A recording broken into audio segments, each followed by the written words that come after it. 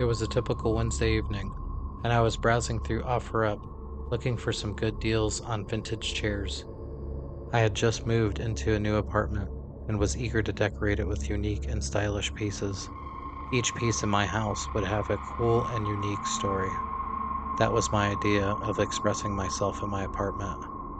I did not like the commercial, trendy stuff that everybody had. I wanted to make it special for my guests and my feasting eyes as I lived my life. As I scrolled through the listings, I came across a strange and unique one that caught my attention. It was a listing for a vintage wooden chair that looked like it had seen better days. The photo was blurry and the description was vague, but something about it intrigued me. The price was ridiculously low, almost too good to be true. As long as the chair was in good physical condition, I could repair the cosmetics and make it really cool. I hesitated for a moment, but my curiosity got the best of me, and I decided to contact the seller. I messaged the seller and asked if the chair was still available. To my surprise, the seller, who went by the name The Collector 69420, told me that the chair was indeed still available and that he could meet me the next day to meet up and sell it. We arranged to meet at a local coffee shop the next day, and I couldn't help but feel a sense of excitement and anticipation. I had always loved the thrill of finding unique and interesting items on OfferUp, and this chair seemed like it would be the perfect addition to my new apartment. When I arrived at the coffee shop, I saw a man sitting at a table in the corner, surrounded by various items that looked like they had been plucked from an antique store. He was an older man, with thinning gray hair and a kind smile. He introduced himself as the Collector 69420 and motioned for me to sit down. As we began to talk, I couldn't help but notice he seemed a bit strange. He spoke in a strange, almost cryptic manner, and his eyes seemed to dart around the room as if he was looking for something, like in some paranoid state. I brushed it off as just my nerves getting the best of me, and tried to focus on the task at hand. We made the exchange, and I took the chair home with me. As I examined it more closely, I realized that it was even more worn and tattered than I had originally thought. The wood was warped and would need some work to fix. The surface needed a significant amount of sanding and a fresh coat of paint. There were spats of red paint that were really in the wood, but for some reason, I couldn't bring myself to throw it away. It had a certain charm and character that I found endearing. That night, I had a strange dream. In the dream, I was sitting in the chair, surrounded by the darkness. I couldn't see anything. Suddenly, I realized I had a blindfold on. The blindfold was taken off of my face, and a man with a hammer struck me in the head. I suddenly woke up and felt my head. I was fine, but the dream felt extremely real. The next day, I examined the underside of the chair. Stapled to the bottom of the chair was a card that said, Elite Hunting. That's a funny joke, like in the movie Hostel. I took the card off and put it to the side. I started fixing and warping the wood back to its original condition. I had made some good progress and wrapped up for the day. I found myself in the chair again in a dungeon-like setting. This time, there was a man in a butcher's getup.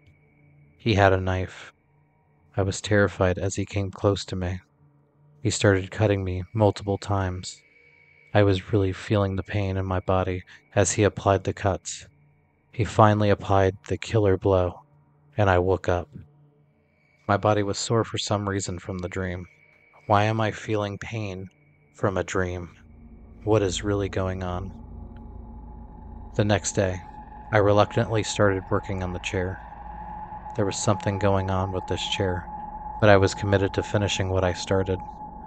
I fixed the warping and started the sanding process.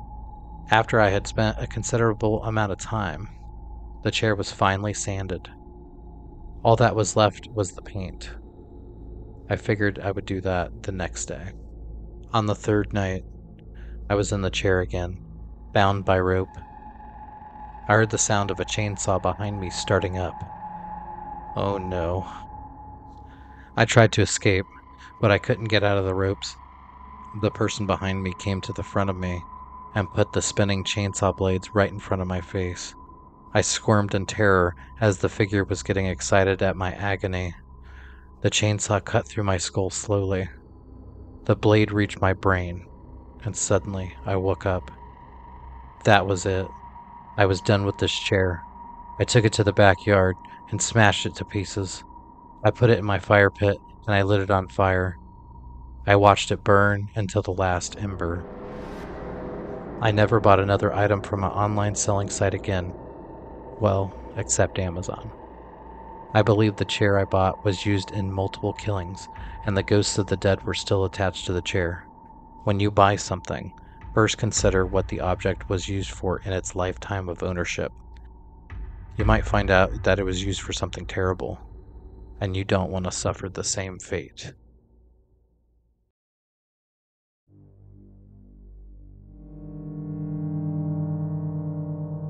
It was late at night, and I was scrolling through the OfferUp app on my phone. I was on the hunt for a new piece of furniture to add to my home, and I stumbled upon a listing that caught my eye. The picture was blurry, but I could make out a silhouette of a beautiful wardrobe closet. The price was unbelievably low, so I messaged the seller to inquire about it. To my surprise, the seller responded almost immediately. She told me that the dresser had been in her family for generations and they were selling it because they were moving out of the country. She said that they needed to get rid of it quickly, which is why the price was so low. I was a little skeptical, but the seller seemed sincere, so I decided to arrange a meeting to take a look at the wardrobe closet in person. We agreed to meet at a gas station on the outskirts of town. Meeting at a random gas station is a little creepy, but I figured it was just a precaution on the seller's part. I don't know them, and they don't know me. I arrived at the gas station and parked my car. As I was getting out, I noticed a car parked a few spaces down from me. It was a van with tinted windows. I couldn't see inside, but I had a feeling it was the seller's car. I walked over to the car and knocked on the window. The window rolled down, and I was met with the face of a young woman. She looked nervous, but she smiled and asked if I was the one who had messaged her about the wardrobe closet. I confirmed that I was, and she told me to follow her to a nearby warehouse, so I obliged. I drove for a few minutes and eventually arrived at a run-down industrial area. The warehouse was at the end of a long gravel driveway, and it looked abandoned. The woman parked the car and got out, and I followed her inside. The warehouse was dark and musty, and there was no electricity. The only light came from a small flashlight that the woman was carrying. We walked through a maze of boxes and furniture until we finally reached the corner where the wardrobe closet was being stored. Now that I could see it for the first time, it was even more beautiful than I had imagined. It was an ornate, dark wood piece with intricate carvings and a huge mirror. The woman handed me a piece of paper with a bill of sale, and I handed her the cash. I was about to leave when she suddenly stopped me. "Wait," she said. "Since we're here, I have something else to show you." I didn't want to be rude. She seemed normal, so I agreed. She led me to the back of the warehouse, where there was a small room with a single light bulb hanging from the ceiling. In the center of her room was a pedestal with a glass case on top. Inside the case was a small doll that looked ancient. Its hair felt like it was made of real human hair, and its eyes were made out of glass. It was one of the creepiest things I had ever seen, but for some reason, it looked very interesting to me at that time. The woman told me that the doll had been in her family for generations, and that it was a valuable antique. She said she was willing to sell it to me for a very low price. I was hesitant, but something about the doll fascinated me. I asked how much she wanted for it, and she named a price that was almost too good to be true. However, I broke my trance the doll had on me and decided to get my wardrobe closet and leave. There was something about the doll that was inviting me to get it and to take it home, but I just couldn't do it. Weeks later, I was reading through the local newspaper. I saw that a family had been murdered, and the main suspect was the girl I bought the wardrobe closet from. There were 3 other pictures of suspects in the murders, 3 really big guys that the story said were her brothers. In the picture of the crime scene, you could see a body lying on the floor, and right next to the body was that doll. When you're doing online shopping, make sure you do your homework on whatever it is you're trying to buy. If there's an offer that pops up when you're going to get the first item, maybe there's a reason that they didn't advertise it.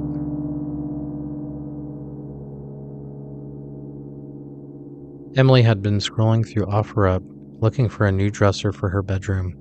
She had just moved into a new apartment and was determined to make it feel like home. She was looking for a classic, antique design. She liked the strong quality of older designs and wanted it to last longer so she didn't have to keep going to places like IKEA every few years to get something new and trendy.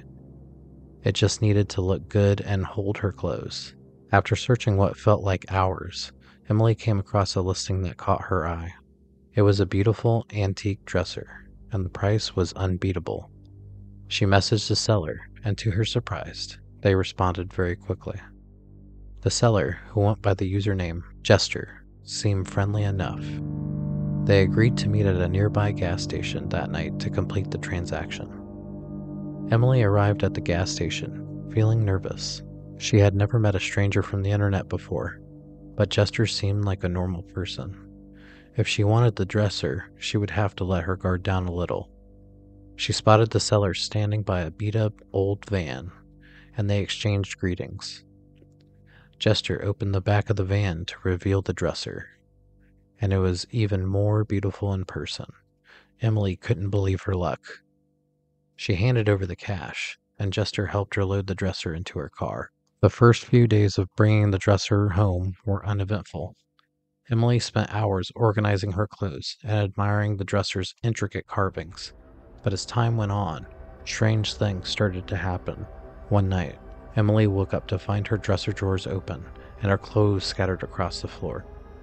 She would have been more concerned, but thought it was her demon cat that would consistently mess with her stuff. Her cat was a free spirit and probably saw the dresser as a new toy to enjoy. But the next night, the same thing happened, and the night after that. Emily started having vivid nightmares. In them, the seller, Jester, would appear and chase her through a dark labyrinth maze. The maze seemed to be made of a wood material, similar to the dresser. She would wake up, drenched in a sweat. The dream felt real, and she felt like her life was in danger in the dream. Obviously, you can't die in your dreams, she thought, but it felt so real at that time. In her paranoia, she got up and looked around the house. No one was there. Just her cute little cat. She would love and pet her cat, and then turn back in for the night.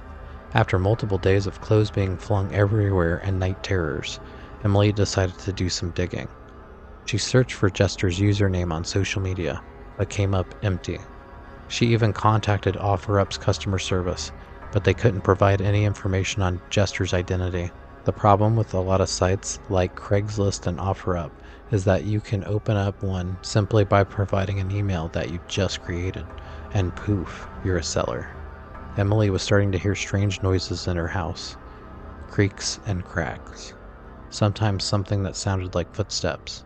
Sometimes it sounded like something was moving across the table or kitchen counter. When she checked though, nothing had moved at all. One evening, as Emily was getting ready for bed, she heard a faint scratching sound coming from the dresser. She cautiously approached it, and to her horror, saw that the carvings on the front of the dresser had shifted around. Suddenly it looked completely different. That was it for Emily. She decided she had enough. Emily had finally determined that something was wrong with the dresser, and decided to do something about it. She took all of her clothes out. She dragged the dresser to the curb in the front of her house and called the trash company. The trash truck picked it up, and suddenly her nightmares had stopped. With her clothes now piled up on the floor, she took a trip to IKEA and bought a plywood dresser. She is much happier now, as her clothes stay in the drawer. She did not realize that anything was going to happen, but buying the dresser on OfferUp was bad news for her. She never used OfferUp again. Sometimes, items can seem like a great deal, but you don't know the history of the object. Anything can be cursed. Hey, Spooky Sooner here. We're up to 89 subscribers now, so I want to thank everybody for that. I want to thank some specific people.